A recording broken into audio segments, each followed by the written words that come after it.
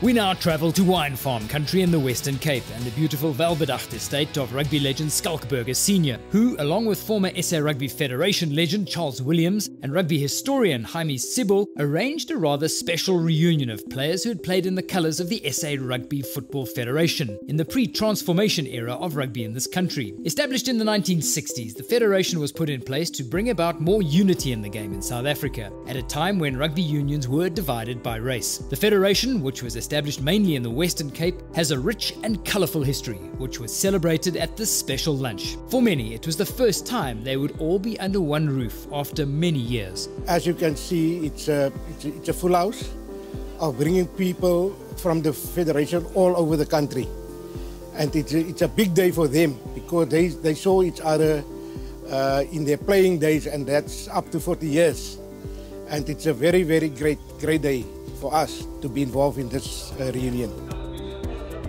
It's important that they're given the recognition that they deserve, which up to now has not been there. The guys, Schalk Burger and these chaps, they were actually emotional, all of them, because this is something special. So yes, it's very important for South African rugby, for the people involved. So it is important. They played a very important part in unity, an important part. For Schalk, it was a trip down memory lane.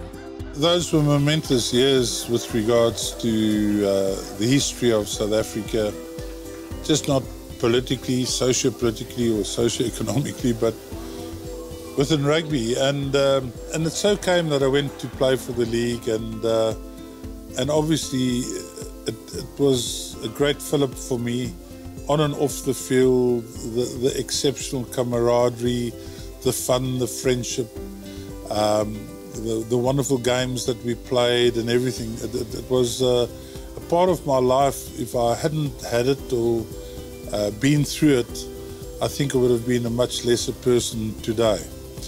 And today, having the first celebration of Federation Rugby here on our farm was wonderful. You know, it was an emotional moment. And going through the history of it all, it was very unique. It's an honor for us that we could introduce the new South Africa through rugby. Our young schoolboy rugby, it was fostered in a way that we were bringing South Africa together. We use rugby to bring the country together. I think the message was said today is we mustn't stop where we started now. We must go on with it. And the best thing is we must take it back to the community, you see, and start it all over again, because this was our pride.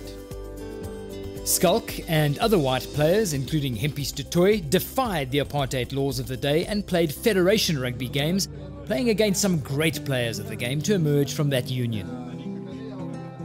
One of the most beautiful things about playing for the Federation and the League was this most incredible zest for life on and off the field. No matter what their background was, no matter what the political situation was, they taught me a lot about life. But above all, I think the one thing that they taught me as a person, you play rugby the way you live your life. But it's been an absolute privilege to have the guys here on our dear farm, Welbedacht, and hopefully this can become an annual event. For SARU, it is important to recognise and acknowledge all facets of our rugby history. You know, today is such a good day for rugby again, as I say, and even for SARU for that matter. You know, we again divided, and SARU themselves, we in SARU want to put things together. We want to work in one unit for rugby. And that's important to have more functions like these, organizations like these, to get together so that we can achieve our goal. It's like to get together today after all the years is like a celebration. It's like a big celebration, seeing our friends, and to be together today. It sort of generates a new spirit for us to go forward. Gathering together today was fantastic, you know. You share with the guys, memories for 40, 43 years ago. And for me, it was absolutely a remarkable day. And let's hope that it's the beginning of big things to follow.